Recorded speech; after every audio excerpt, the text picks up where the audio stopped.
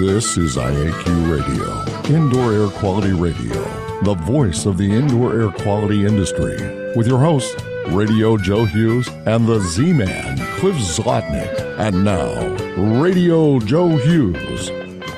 Good day and welcome to IAQ Radio Plus episode 697. This week, we're updating and adding photos to a great flashback show with Ed Light and the late Marty King. This was a great show on the assessment of smoke damage, which is once again a hot topic with all the wildfires, train wrecks, recycling fires. This show from 3/23/12 is as relevant today as it was then. Let's learn from those that have been there and done that with Marty King and Ed Light. Before we get started, let's thank our sponsors. They're the reason we can continue doing the show. And don't forget, after the show, we have afterthoughts.iaqradio.com. And we're going to follow up with our sponsor, First On Site.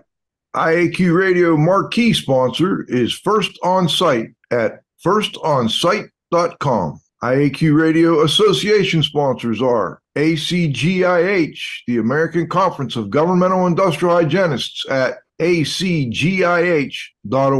AIHA, the American Industrial Hygiene Association at aiha.org. IICRC, the Institute for Inspection, Cleaning, and Restoration Certification at iicrc.org. The Restoration Industry Association, RIA, at restorationindustry.org. The Environmental Information Association, EIA, at eia-usa.org.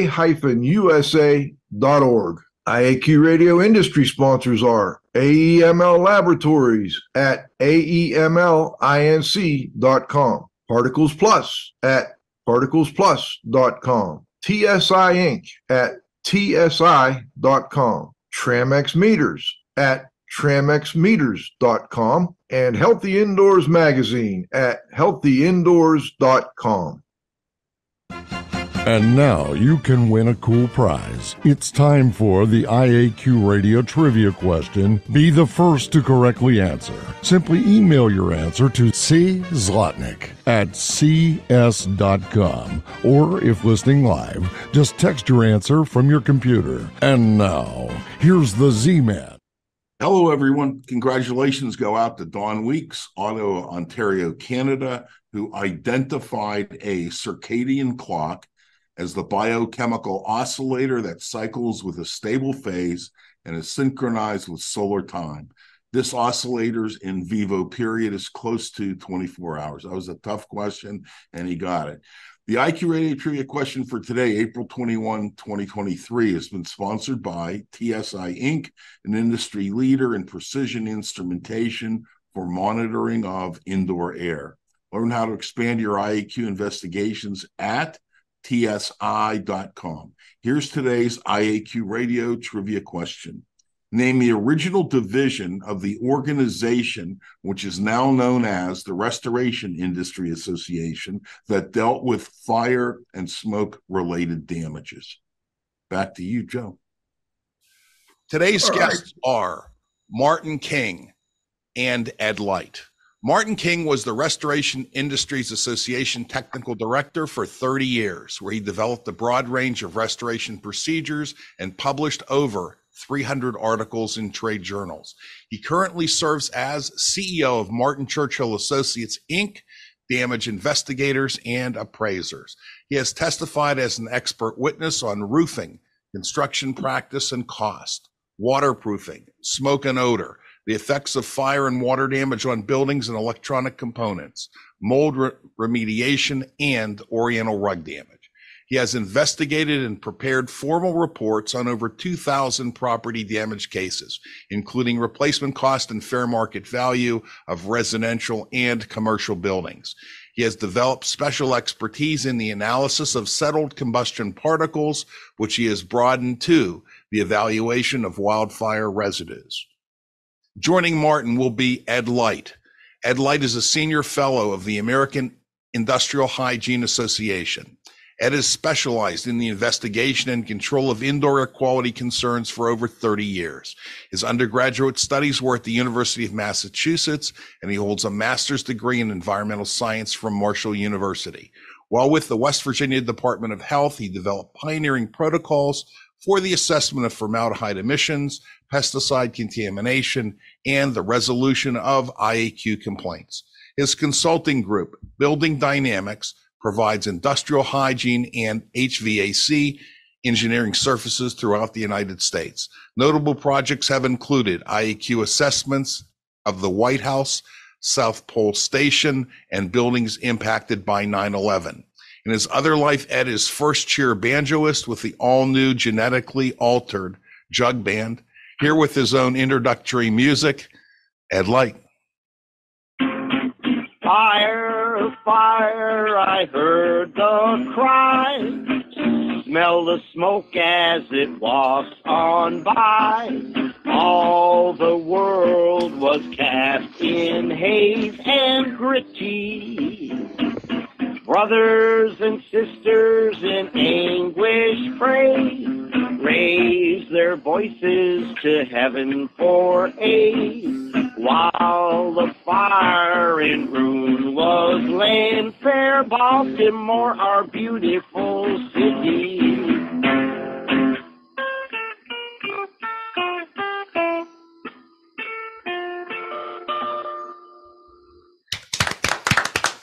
And that's it. All right, well done. Okay, all right. Excuse the low fidelity, but when that hit song was a hit back 100 years ago, that was about the fidelity of the 78 records. All right. Well, thank you very much for doing it. It's great. And that was the first on IAQ Radio. Well, good afternoon, gentlemen. Thanks for joining us. What I'd like to do is set some background tone for the interview, and I've got a couple of introductory questions for Marty King.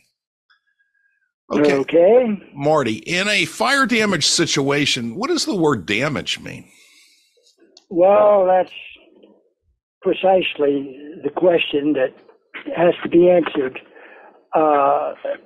Damage, as it's popularly recognized, is smoke particles or some change in appearance. But technically, damage is an alteration that results in a loss of appearance, a loss of utility, loss in value. These are all subjective judgments, and they vary from claim to claim and case to case. You know, after remediation or repair is completed, how is the efficacy of the work judged? Whether the policyholder complains or not. Okay. Or I guess whether the contractor gets paid or not, probably too, I guess. That's a separate issue. Okay. Can you tell us a little bit about the dynamics of smoke during a fire? Yeah, I think it's necessary to distinguish between two principal types of fire. The freely burning or blazing fire that we most consider, and smoldering fires. Many fires go through a smoldering phase, longer or shorter, but some fires maintain the smoldering condition, and the residues and the combustion products in general from a smoldering fire almost represent a different category than those normally encountered. The fire, of course, is a self-supporting oxidation reaction. We call it exothermic. It produces heat, and that produces smoke.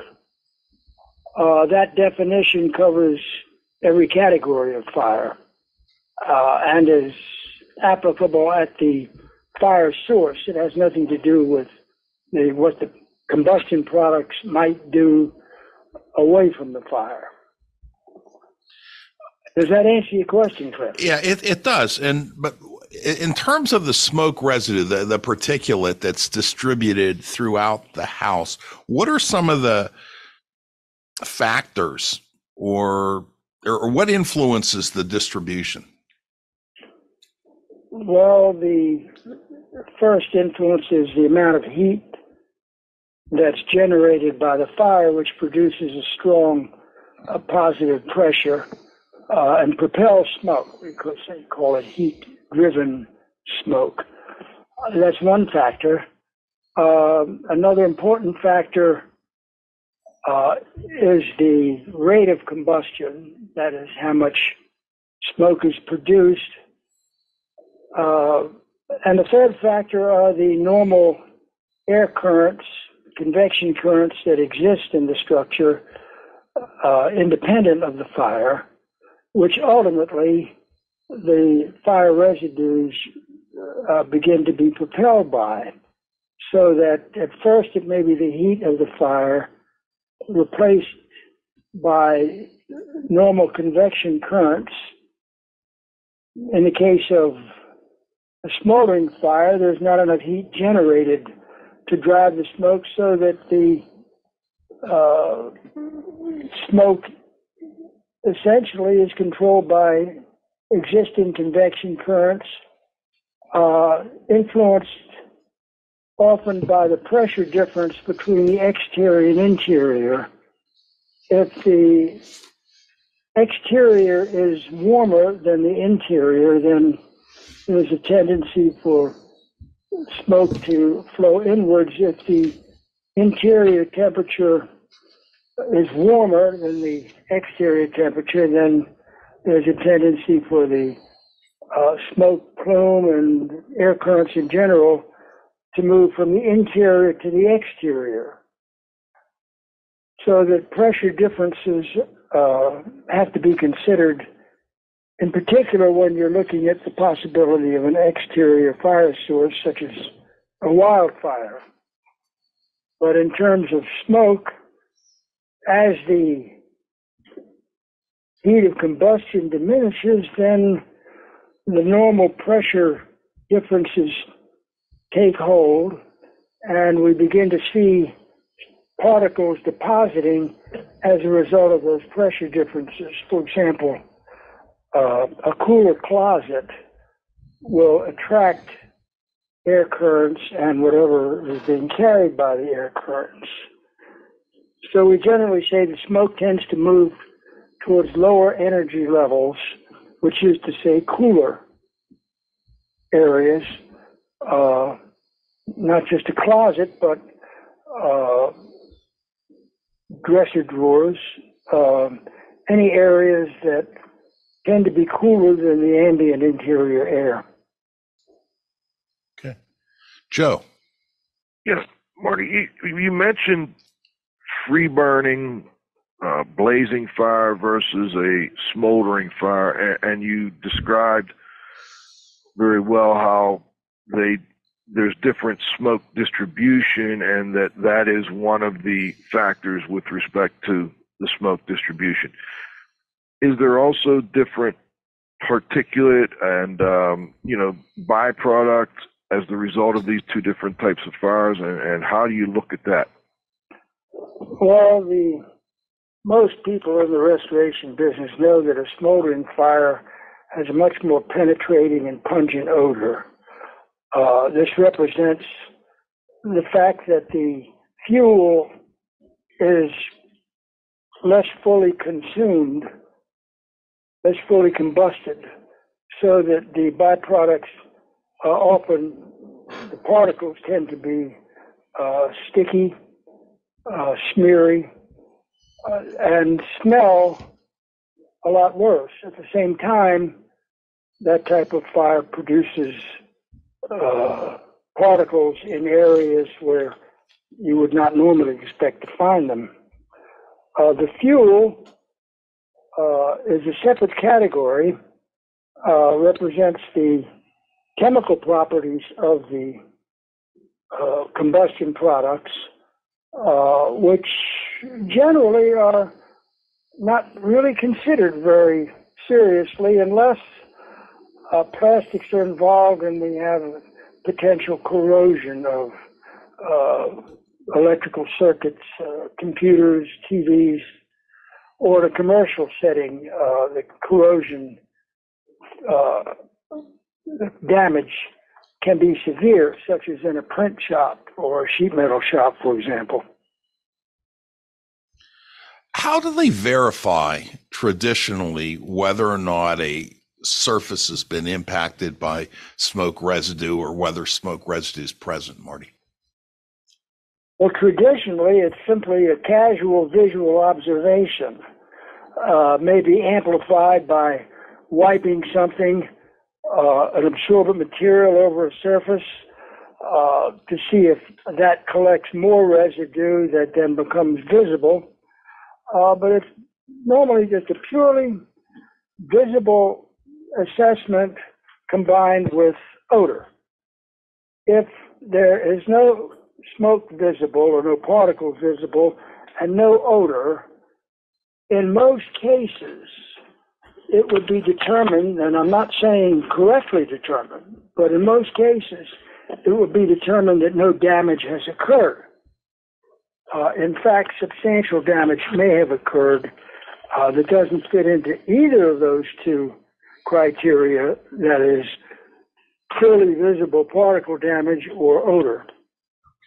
And I just wanted to, we had gone through a little bit about some basic background on what is damage, how smoke is distributed, a little bit about the difference between free burning and smoldering type fires, and then we started a little into the traditional assessment of these fires. And I just wanted to, before we went too far along, give you an opportunity to add anything on those topics that you would like to add. Well, up to now, this has not been the realm of indoor environmental science or industrial hygienists, and the basic understanding in cleanup has been well developed by the restoration trade. There is a lot to be learned in terms of the chemistry, health implications, and the possibility of more quantified type testing to assess an area and possibly to verify cleanup. And those have remained wide open questions. This is a very significant indoor air quality problem.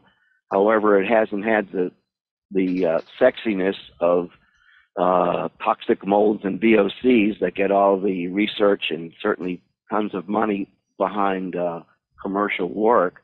And it's essentially an undeveloped, very interesting area scientifically, but a very common problem and significant economically, and certainly a terrible situation for the occupants of a smoke-damaged residence or building, and also a real concern for the liability of restoration companies in terms of documenting and backing up what they're doing, and possibly developing more effective ways to deal with this problem.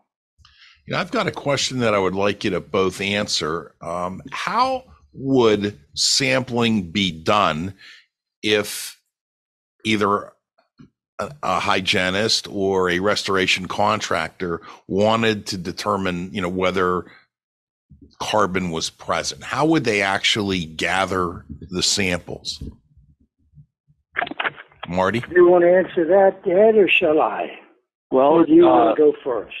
I'll just give a general answer, and Marty is truly the expert and the most experienced person on this subject. Air sampling is pointless for this, and actually for most other IAQ situations. And what we're interested in is whether or not a surface is contaminated.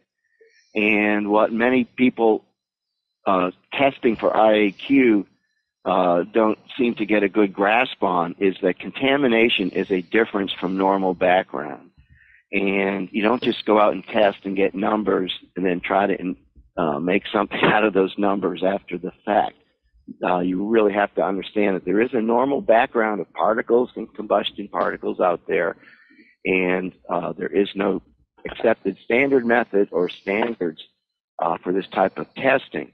The concept is to test the surfaces, look for contamination, and to some degree, this can be correlated, at least loosely, with whether or not there's damage. and there currently is a real controversy in this area.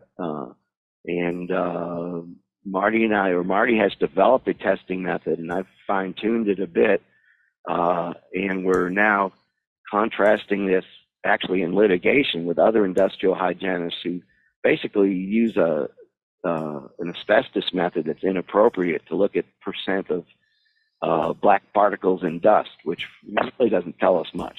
And Marty, I'm sure you can add to that. Well, it goes back to Cliff's first question of what is damage. There are combustion particles present in virtually every building or home.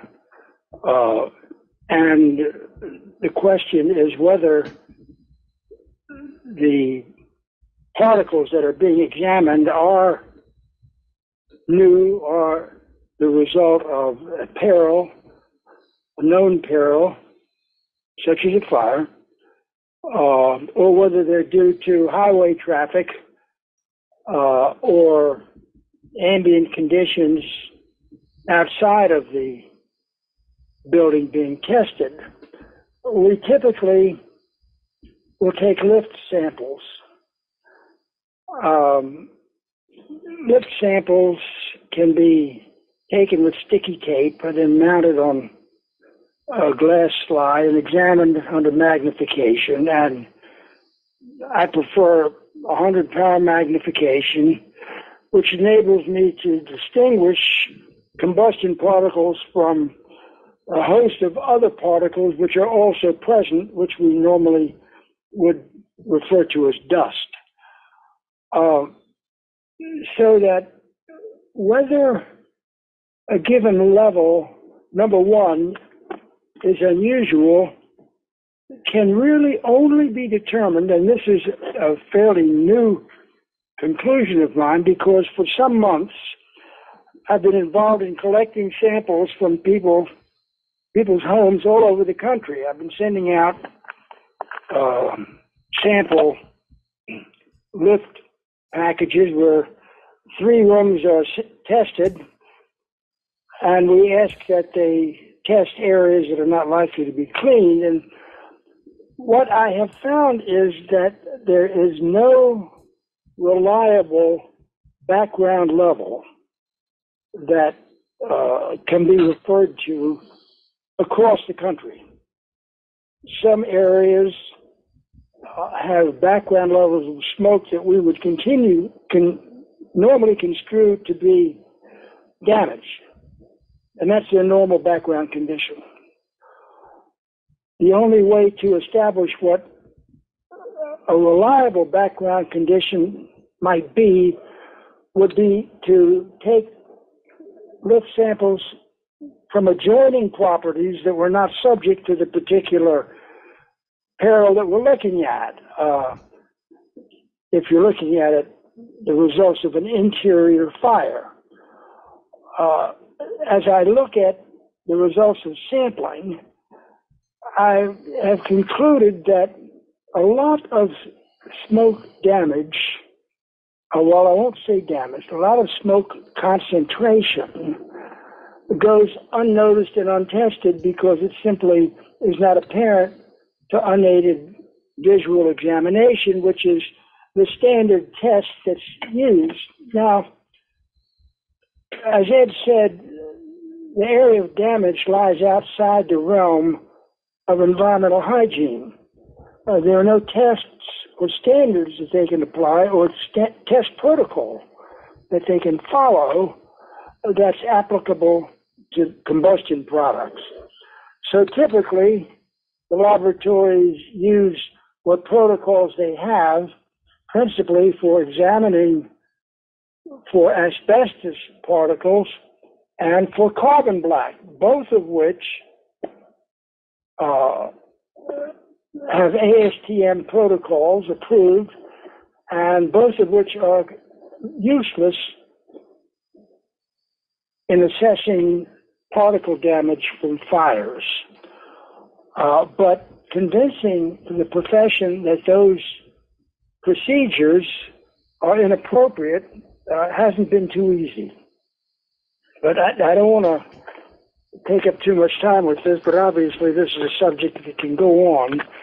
What we have done in assessing the level of visible damage is to appropriate the grayscale function in Windows, and there are other ways of doing this besides the Windows function, but in Windows you have grayscales that can be printed in percentage increments from 10% to 100%, and we've set up a chart whereby you can compare the existing discoloration to an existing grayscale, and then you can say, well, this has a 10% opacity or 20% opacity. That's essentially where we're headed. Martin, when you look at these various particles and these tape lifts under 100 magnification, is there a database that you compare them to that would say, you know, this is diesel soot, this is wood that burnt from a fireplace, this is burnt plastic? I mean, is there an existing database that's published? There's no existing database for anything other than combustion particles in general. Okay. I doubt that it is possible, given the variation in particles, which of course vary with the fuel, vary with the rate of combustion, that it would be possible to put together any meaningful general standard in that regard. So I can say flatly that you cannot tell the difference between combustion from a fuel oil or from natural gas, from kerosene. The combustion particles of all of those would be the same, except that if the fire spreads from a pure fuel source so that other materials are involved, then the residues take on a markedly different appearance and have a different significance. I don't know whether that answers your question or not, but well, I would interpret it. You know, from my experience, interpreting IAQ data, you generally can't do from one sample or looking at one particle. It's relative, and my hope is in developing this method is that we look at patterns of samples. If we take lots of samples in relation to the location of different sources, and perhaps even in different structures, by comparing these, the basic combustion particles look similar. But for example, if you have a point source like a candle or incense in one room, you'll get real localized deposition there, and it will really taper off pretty quickly. If you're in a home that's been surrounded by a wildfire, like we've had quite a few serious fires out west the last several years, you generally will find the pattern of samples to be pretty similar from room to room, which may suggest a source. So again, the interpretation of the sample is relative. You have to have a good sampling strategy, understand the history, location of the sources, and then you have a possibility of at least estimating what sources are producing what. There is also available to industrial hygienists an atlas through McCrone Company of pictures and discussion of every type of particle you can see under a microscope, but you will find general combustion particles look pretty similar. You can't really differentiate them. But one of the things we do in our analysis is to also identify as best we can the other particles and fibers. And those often give us clues as to what's going on in the home. For example, in some cases, there may be a lot of other stuff in the sample that's actually contributing to the opacity of the overall slide. And in Marty's technique, you look at the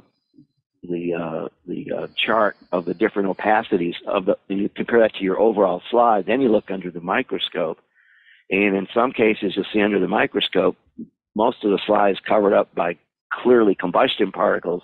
Other time it's covered up by all kinds of other stuff.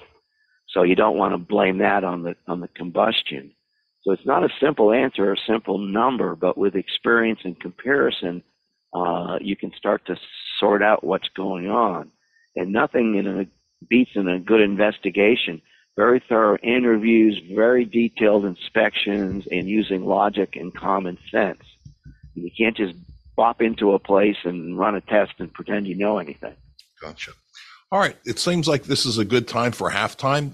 Please, Marty and Ed, hang on with this, and we're going to break for halftime. Our marquee sponsor is First On Site, your trusted full-service disaster recovery and property restoration company at firstonsite.com. Association sponsors are ACGIH, Advancing Careers of Professionals in Environmental Health, Industrial Hygiene, and Safety, interested in defining their science. ACGIH.org. AIHA, Healthy Workplaces, A Healthier World. AIHA.org.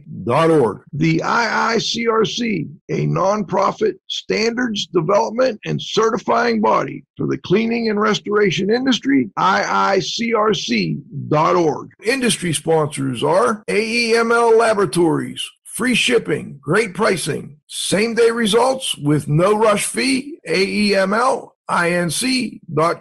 Particles Plus, feature-rich particle counters and air quality instrumentation. Count on us, particlesplus.com. TSI Inc., an industry leader in precision instrumentation for monitoring indoor air. Learn how to expand your IAQ investigations, TSI.com. Tramex Meters, developing modern dynamic moisture meters and humidity monitoring systems since 1974. TramexMeters.com. And Healthy Indoors Magazine, a free online magazine for industry professionals and consumers. HealthyIndoors.com.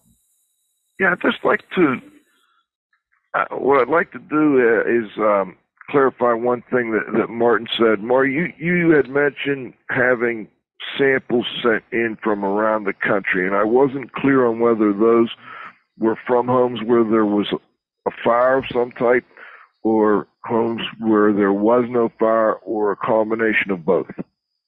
Well, along with the samples is a questionnaire card containing about 10 questions. Obviously, samples alone would be meaningless unless you have some idea of what the nature of the installation is. So we do ask if there's ever been a fire in the home or in the neighborhood.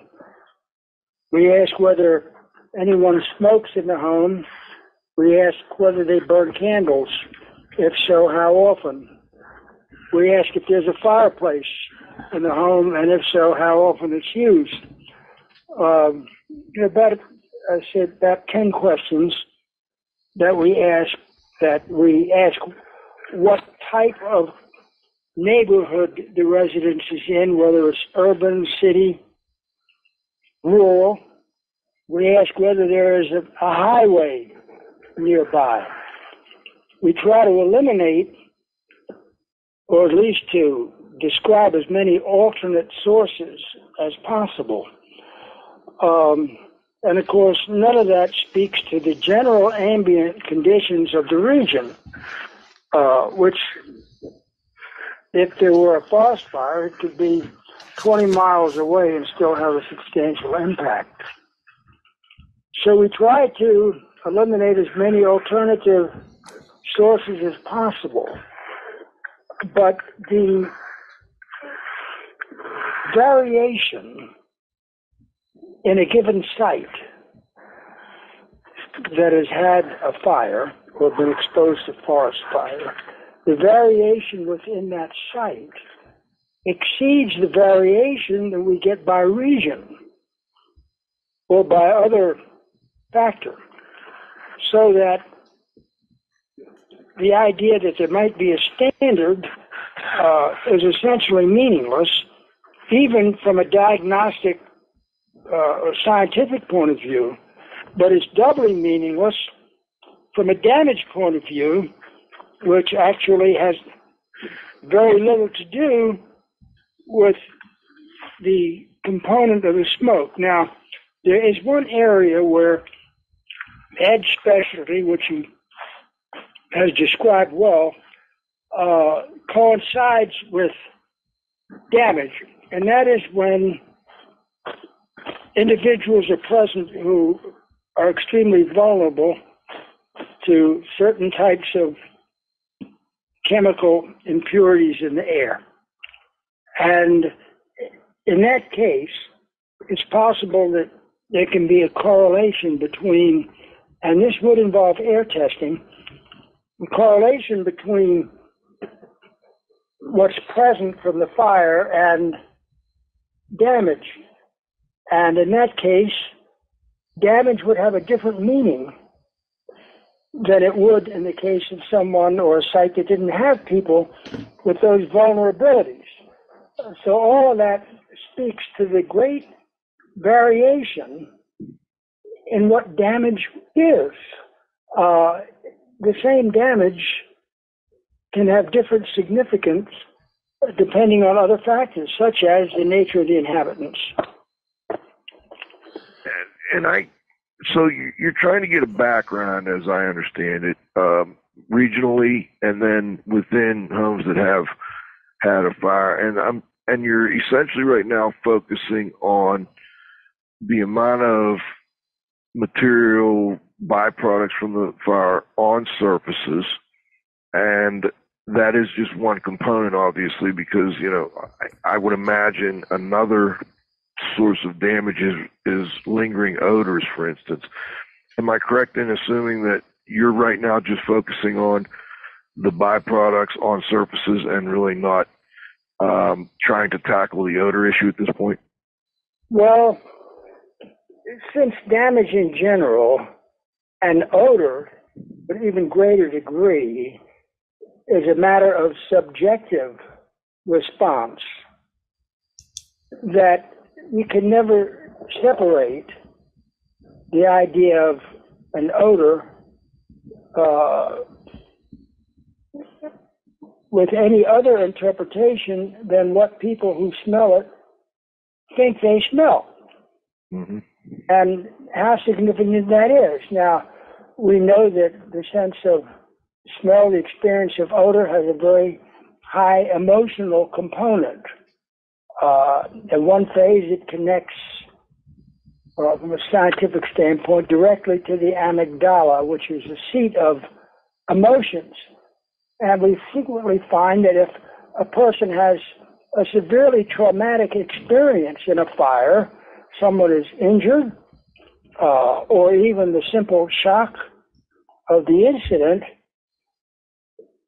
generates a much more emotional response to even trace odors than it does to most people. So you can't, well, first of all, you can't really measure damage, smoke damage in odor.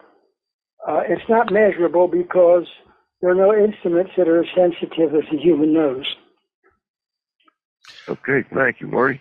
Cliff? Yeah, actually, this is kind of a toss-up question, and I would like both Ed and Marty to comment on it. What is your impression of the extent that we go to in a mold remediation situation in terms of being concerned about fragments, fungal fragments inside of wall cavities and ceiling cavities and so on and so forth? I guess what my question is, I guess the easiest way to answer it, based on your experience, would you say we overdo it in terms of remediation in water damage situation or mold remediation situations and underdo it in fire situations, or would you say we're just appropriate in both cases? Well, it depends, I guess, on whose standards you're following. There are fairly well-developed standards for mold particles, mold fragments, and what is acceptable. there exist no standards for smoke damage. So therefore, the standard that is applied is the standard that works. Basically, as I said earlier, the level at which the client stops complaining. Ed, do you have a different take on that? Sure. Actually, on the last two questions, as far as odor, I think Marty's addressing the overall concept of damage and the customer's point of view. In my practice, odor is a very important diagnostic tool for indoor air quality investigation. And we tried to make it as objective as possible as far as having trained investigators and multiple opinions. And in the case of smoke damage, smoke combustion products have a unique smell compared to other smells. And this is a very important part of the assessment and then of checking the cleanup. The big project that Marty and I have been involved in is after the fact historical wildfire damage, where several months to a few years later, the combustion particles are still on the surfaces, but the odor's gone. And so the actual focus of our research has been more on the surface particles. Odor is important. And as far as how far we're going with mold remediation, it's my experience that especially with the new wave of mold testers, unfortunately, including many of my brother and sister industrial hygienists, their evaluation is superficial. The extent of the water damage and the repair is based on the moisture dynamics of the building. There's no shortcuts to that. So what I see in my practice is great overreactions where based on a few samples, they decide the whole place needs to be gutted and the contractor and the consultants make lots of money. Or on the other hand, they take a very limited view of what they can see in a few tests and then they ignore all the hidden moisture and mold. And the biggest problem with many of the investigations now is they don't understand the root cause of what, it's not a mold problem, it's a moisture problem, to get to the heart of it and correct that. So that there really are no shortcuts. It takes a thorough knowledge of the structure and restoration principles, and industrial hygiene and testing is a relatively small component. In fact, I think the more industrial hygienists and testers have become involved in mold, the more mucked up the field has become in terms of effectiveness and wasted resources. But that's my personal opinion. I got a question, actually more for Martin than for you, Ed. Martin, certainly in your many years of experience and the numerous claims that you've been on, you've encountered public adjusters, and public adjusters will want, walls opened because there's fire contaminant inside the walls. It might not be an odor problem, but they want the walls ripped out so that they can get inside and just remove this particulate. What are some tactics or strategies, that can be utilized in offsetting that claim? Well, we can first say that public adjusters are very good at enlisting expert testimony that supports their position, which leads to one important consideration, which is who has hired the person that's doing the testing. In other words, who are they working for? And if we look at today's marketplace, I'd have to say that the firm recommended by the insurance company is just as contaminated as the firm hired by the public adjuster. In other words, time after time, and now it's getting even more extreme, where the adjuster who knows nothing about the situation is writing specifications for the restoration contractor who would never think of opposing the hand that feeds them. So that's one aspect of the problem. The other, it seems to me, aspect would be if something is claimed, then testing should be performed. Okay, we'll open the walls in the rooms that are most likely to have been affected. And if those are opened and tested and found negative, then you would have to decline that. If, on the other hand, they're open, and sometimes public adjusters are right, if you open the cavity and find combustion particles, then the removal of those particles would be a part of the claim. So on the one extreme, we do nothing. On the other extreme, we do everything. Seems to me the better course is to test and establish if any walls have to be removed. Now, it's true some expense is incurred there. And it's also true that insurance adjusters are not interested in spending that money if it's an individual who's filing a claim. If it's a public adjuster, they'd be more inclined to extend their payments to the cost of testing. But this might sound like a somewhat cynical point of view, but if you have a background such as you, Cliff, had, along with many others, for whom proper restoration is a matter of ethical principle rather than economic convenience, that's the reason why I take what some people might think is an obnoxious attitude. Okay. If I could fill in here, well, we don't necessarily mean quantitative testing, and the approach that I take in indoor contamination as far as subsurface stuff is you evaluate the condition, the history, and you predict where it might be most likely to have hidden or subsurface conditions and make a few small exploratory holes. And usually what you can get visually or rubbing or using a moisture meter at that point is about all the testing you need to do. And you don't necessarily need to get quantitative about it. And our approach is very limited access inspection holes. And if we don't find anything, in worst case, then we advise that the investigation can stop. If we find some, then the task becomes to define a boundary.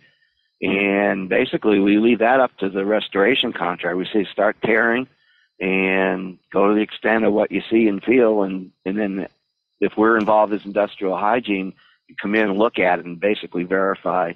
This is more in the case of water damage. Industrial hygienists are not asked to come in routinely and look at fire damage restoration unless it becomes an official hazmat type problem. The asbestos or PCBs get out there.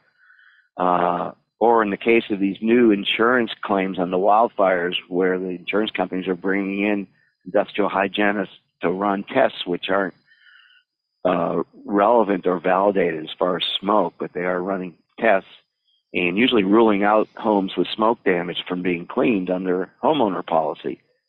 But we shouldn't talk about that because it's under litigation. Well, both guests discussed the fact and mentioned the fact that there are background levels of combustion byproducts, that are in all homes, whether there's been a fire or not. Someone may have burned candles and, they have this history, and we end up with carbon or fire-related, what appear to be combustion-related particles inside of a wall cavity. It would seem that virtually any wall cavity that you opened, you would find some combustion byproducts. The question is whether they were related to a peril that occurred in the house or whether they weren't. And I guess that's really my question. How would you, the fact we open the wall, we find something in there, how do we determine whether it was related to the particular peril or it was a pre-existing condition? Okay, go ahead, Marty. One of the reasons I like lift samples is because it gives you a picture of the particles in their original configuration as they existed. Now, smoke, no matter what other materials may be present, smoke appears as a layer on top of all of the other particles, so that it has almost a laminar structure with a layer of smoke and then other particles beneath it. In the case of a wall cavity, usually they're not cleaned during construction before they install the drywall, so that you can have in a wall cavity every conceivable kind of construction dust, including drywall dust, including wood particles, including fiberglass particles from the insulation. But only the smoke will be there as a top layer, so that no matter how much of the other materials are present, that top layer tells the story, which can be easily determined from a lift sample, because in a lift sample, the top layer is on top and the other materials are beneath it. So you can then take a microscopic slide and look at the surface, and you can flip it over and look at the back, and you can see what materials were there. And of course, depending on the quantity of other materials that are there, gives you an idea of how long it's been since that surface was clean, if it ever was. So that's an aspect regarding to the particles clip that I think needs to be considered. I think it's a very one of the good things point. that I'm seeing in our samples, which we've looked at maybe several dozen samples, and we don't have any research funding. We can't be statistically significant, but I'm seeing in samples where the home is not affected by wildfire and sites that are away from any kind of point source, that we're calculating a concentration of surface combustion particles per area in our tape lifts. And we do see them as background, but the numbers, the concentrations are very low when we're away from point sources and wildfires, and relatively much higher when you're at a point source like right next to the candle or the smoker, or in a home that's been in an area with a lot of wildfire smoke throughout. And we can't offer an exact standard, but again, my approach to indoor air quality evaluation is not absolute numbers, but relative to normal background. And I think this may be possible with combustion particles, and it only gives a partial conclusion. You can't, by testing alone, come to a firm conclusion on anything with indoor air quality. You have to also account for your observations and the history and knowledge of the building science and so on. I think at this point we're going to go to a roundup.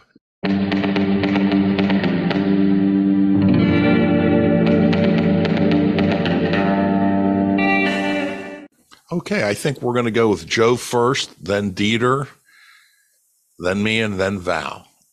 Okay, Joe. All right, let me try and summarize real quick. You gentlemen are working on a project that led you to sort of develop this surface assessment protocol. You're looking at kind of a concentration of these combustion particles. You're trying to compare them to what is normal background. You're doing some research on what is normal background. You're basing this somewhat on a contribution to the discoloration on a tape lift slide.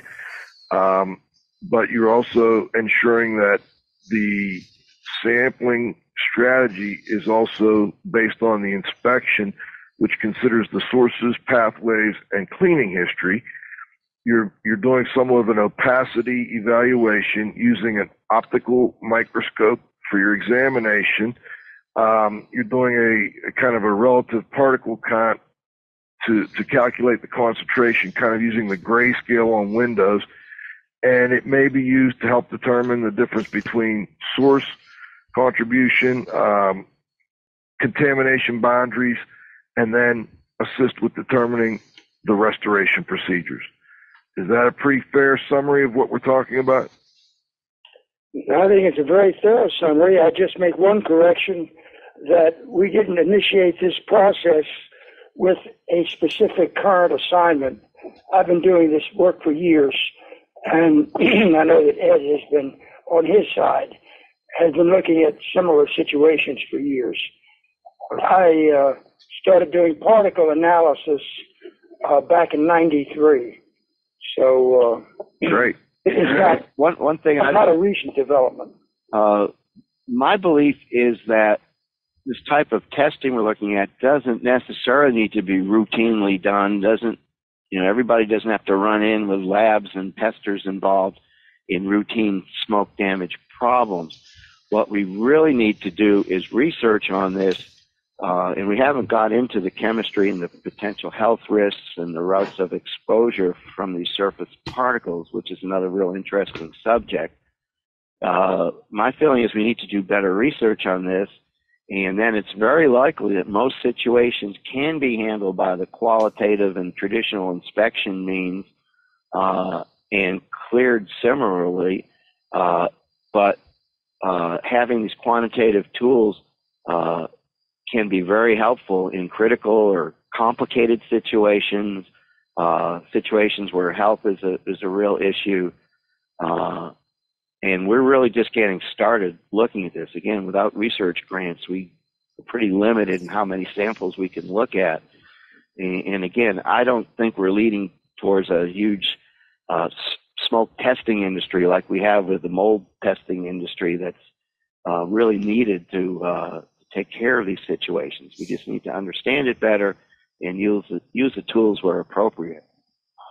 That's very fair, and I think a reasonable and well thought out opinion on that, Ed. I appreciate that. What I'd like to do, though, is just encourage everyone. I think it was 2 weeks ago, Cliff, Glenn Fellman was on the show and announced that the RIA IESO standard for evaluation, let me make sure I have the exact name, evaluation of HVAC mechanical system surfaces to determine the impact from fire-related particulate had been finalized, but I have not been able to get a final copy of it, and I don't know if it's actually out for public purchase at this point in time, but I assume you guys will be working with RIA and IESO in trying to help them with additional standards they may be considering for similar types of testing to what you're proposing here. Well, actually, they have a small group working on that, and they really haven't worked with us on it. We're very interested in the subject. The draft I saw that seemed rather vague and subjective to me, but I haven't seen the final yet. But they have a group working on it, and we're pursuing that independently, and we got to work together, I would say. Go ahead, Marty. Yeah. He doesn't have to go to Brazil. Eve doesn't have to go to Brazil to find a concern for the products from combustion residues. In Germany, according to a paper that Ed sent me recently that he encountered, health officials customarily take air samples after fires of a certain level of severity, that is, in general, exceeding one room. And one reason for this is that in Germany it's very common to use foam insulation, and the byproducts of combusted foam insulation are very serious indeed. They are very nasty. Yes, indeed. Yeah. So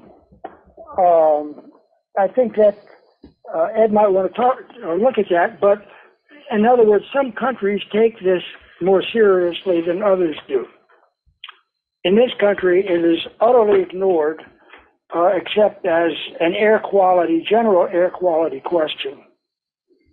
I guess it's my turn. I guess Marty, Ed, even Dieter, all of you are familiar with mold remediation projects and the worker protection. They have the workers running around in Tyvek suits and respirators and so on and so forth. What my question is do you think that fire restoration remediation workers should be wearing the same type of protective gear doing fire restoration as is specified for mold remediation?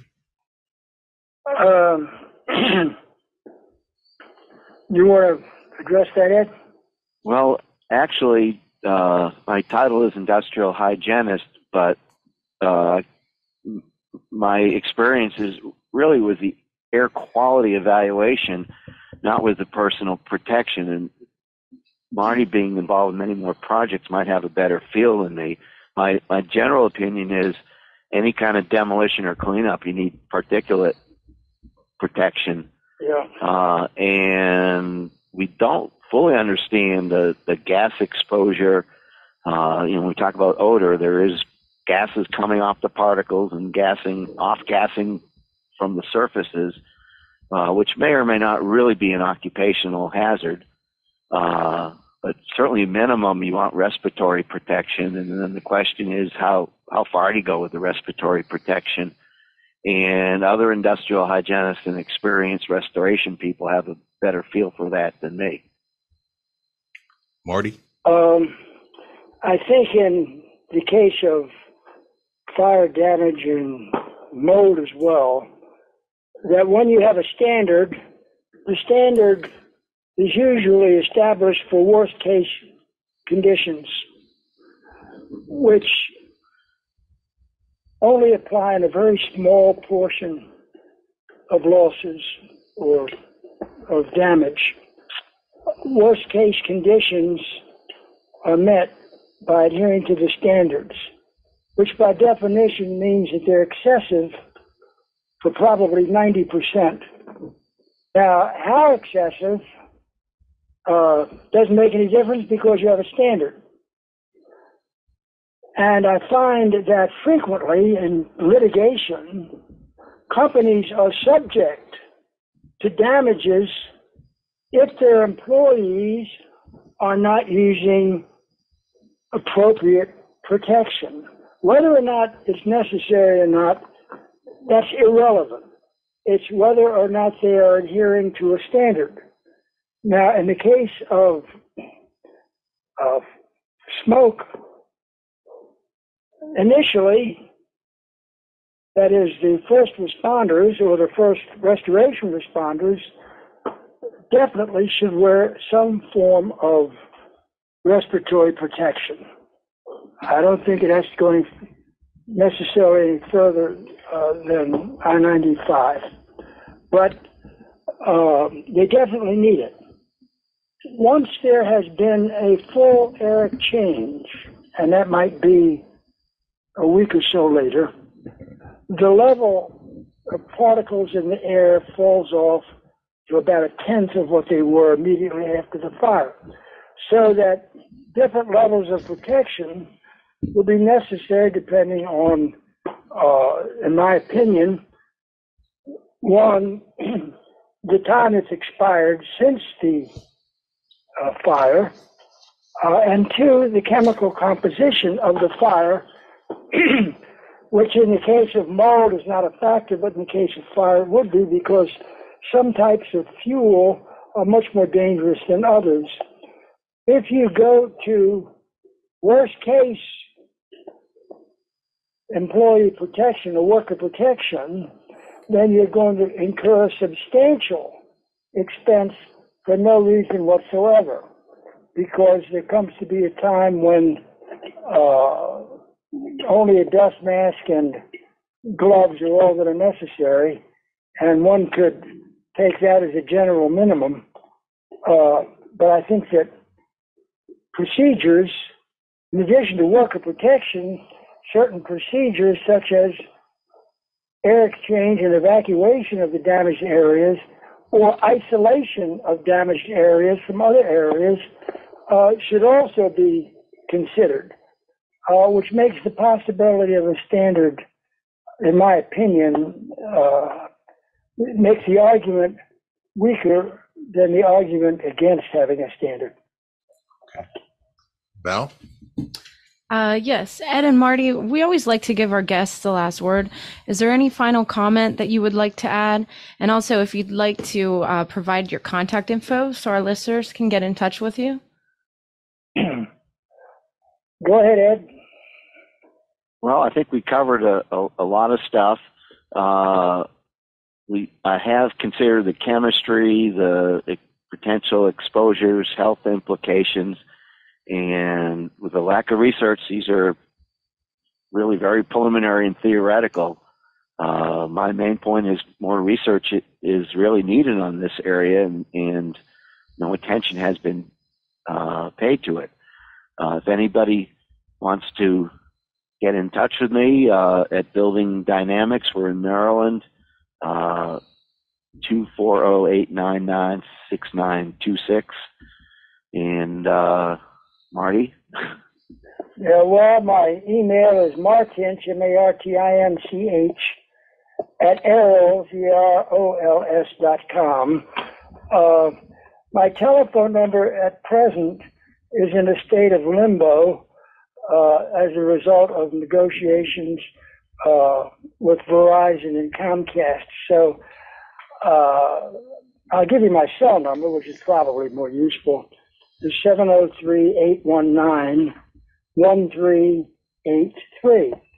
And I'm happy to talk about anyone that wants to discuss this type of situation. Okay.